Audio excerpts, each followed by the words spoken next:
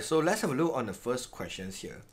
Okay, in these questions over here, I need some space here. Okay, so I hope you can read the questions. So in these questions, they will say diagram 13 show a quadrilateral PQRS. Even if it's quadrilateral, you see you always have the diagonal to make it into two different triangles, because this topic you can only use the formula when it is triangle. Alright, so they tell you the SQR is 13 degree. Alright, and then okay, so they tell you this one, SRQ is obtuse. So like what I say just now, what is obtuse? Obtuse is the angle between 90 degree to 180 degree. Or I would say in the second quadrant if you learned about trigo before. Alright, so all the information given, they ask you to find the length of SQ. So I want to find the length of SQ. Alright, so when I will find the length of SQ, I will analyze like this.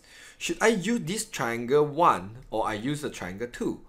If I choose the triangle 1, I have so little information which is almost impossible to use the triangle 1 to find the length of SQ. So I ignore the SRQ triangle first.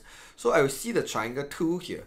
Yes, I can easily find the SQ. You realize I have two sides and one angle in between. Just now I say two sides and one angle in between, and you want to find the opposite length is exactly cosine rule. So over here you kind of need to use the cosine formula. So what is cosine formula? Which is a squared equals to b squared plus c squared minus 2bc cos a. And yeah, the formula I give just now, I actually move the square to the other side, it becomes square root, because this one is more straightforward. So therefore, I can use this one to find SQ. So my A is the SQ, right? So I will just write SQ here.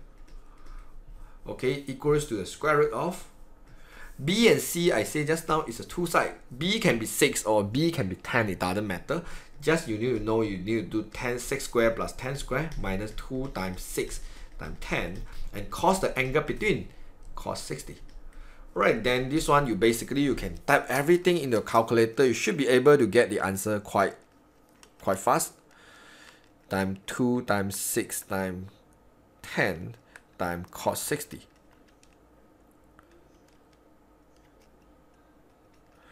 Alright, so yeah, calculator will tell you the length of it is 8.718. Maybe I put 3 decimal place in order to get more accurate answer. Right, so after I get the SQ, so normally in this topic, after I get the length, I used to write here to give myself some idea later what information I have. So this is 8.718. Alright, so they asked me to find the angle SRQ. I want to find the angle SRQ. So basically I need to find this angle. So I will find this angle. Yeah, I need to see where is the 13 here. So SQR, that means this angle over here is 13 degree. If this angle is 13 degree, you realize this angle, do you have the opposite length? Then you check the opposite of this angle, which is 3. So you have one combination, right? You have angle and opposite length. Just now I said if you have the one combination, basically you just use the sine rule here. So okay, if I want to use the sine rule, I want to find the SRQ, right? So therefore I will say sine angle SRQ. Okay, normally you draw the angle, follow the pattern he give you lah. Angle SRQ over the opposite length. The opposite will be the 8.718 equals to sine 13 degree over the opposite length, which is 3. Then maybe you do step by step. So sine angle SRQ equals to, you move the 8.718 to the other side. So sine 13 over 3 multiply 8.718. Alright, then you get you will get 0.6537. Alright, so therefore my angle SRQ, I will just shift sign my answer. So it's basically 40.82 degree. Alright, so it's quite easy. Then I will write down 40.82. Alright, this one, the first one is 8.718. Because I need to erase it, do not have enough space here. Alright, so Okay, I easily get 5 marks as long as you know cosine rule and sine rule. Right, then yeah, it's sketch triangle part. They ask you to sketch the new triangle or PQR because you can see P, Q, and R both are all the 3 letters that also have the prime on it. So it's P prime, Q prime, and S prime, which have the different shape. So this is the important keyword, must have the different shape from the triangle PQR. So where is my triangle PQR, which is this one, PQR. Right, so such that, okay, this here information must be careful. Such that the angle must be same with the P, Q, and S. So it must be same with P, Q, and S. That means this angle need to be remain. So I erase this triangle first. Okay, so this angle must be the same, which is the P, Q, and S. Alright, and then PS must equals to the PS. Okay, let me use the highlighter. Where's PS? Okay, this line must remain the same. PS must equals to PS. And then SQ must equals to the SQ. So this line must remain the same. Okay, so and then the angle at the middle must be the same also. Alright, so okay, now I need to analyze something is if today you want to remain the same angle means what?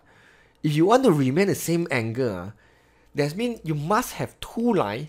The 2 lines here, these 2 lines you cannot move at all. Because what?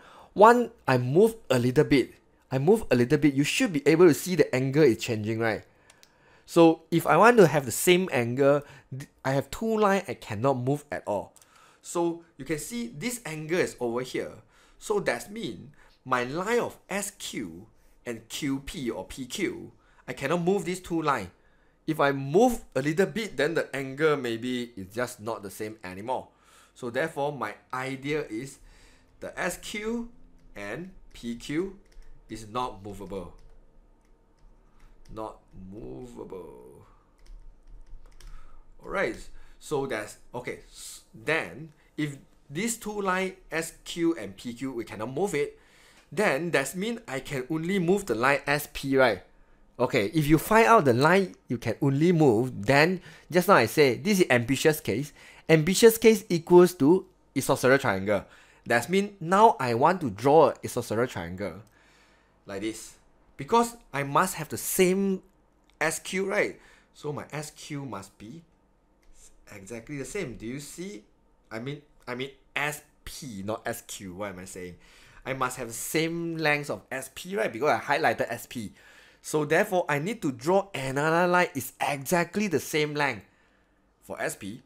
So if this is my new P over here, then this S to P is 6 cm. I doesn't change the length of it. And just now I say my PQ I cannot move, right? But PQ I cannot move, it doesn't mean I cannot shorten it. I can shorten it, but I cannot move around. Because I move around, the angle will be changing. You get the idea? So therefore, where is my new triangle? My new triangle will be this one. This one will be my new triangle. I hope you should be able to see I highlighted and blue. Even the highlighted in one note is a bit nope. So therefore, they ask me to sketch a triangle, I will just sketch like this. Alright, of course, try to draw as similar as possible lah. Right, so this is my P, this is my Q. Sorry, this is not my Q, this is my S prime, and then this is my Q prime. Alright, the question want me the SQ must be the same centimeter. Yeah, 8.718. And then my SP must be 6. This is 6. And then this angle must remain the same. Yeah, I'm pretty sure my angle is the same. Yep, so my angle doesn't change at all. This is my angle here. Yeah, so therefore, they asked me to sketch this triangle. I done. Hence, they asked me to find the area of this triangle.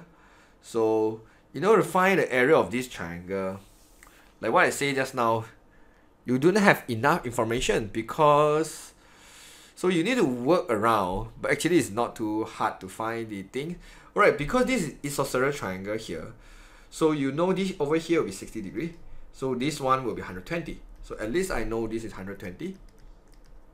Alright, so, and then, is it possible I get the angle on the top? I don't think so. So over here, I kind of need to find this delta first.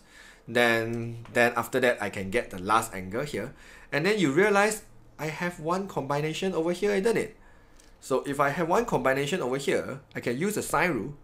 So I will just say sine theta over opposite length, which is 6, equals to sine 120 over 8.718. Then I can get my theta easily here by using the calculator.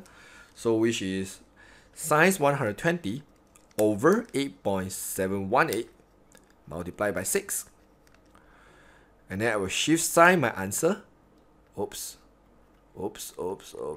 Then I will shift sign my answer. Yeah, the angle over here is 36.59. Alright, so if this is 36.59 over here, then I can get this angle easily, right? Because it's triangle. I use 180 minus these two. So 180 minus my answer in my calculator and minus 120. Then I can know my last angle over here is 23.41.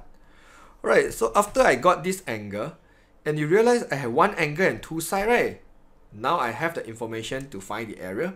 Then I can find this area easily by half two sides, which is 6 and 8.718.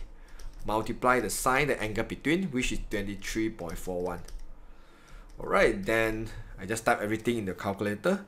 So I just type sine answer first because my calculator still got 23.41. Sine answer multiply 3 because 6 divided by 2 is 3, multiply 8.718. Alright, my area will be 10.39 centimeter, right? So it's cm square. Alright, this is how I sketch the new triangle using the isosceles triangle method.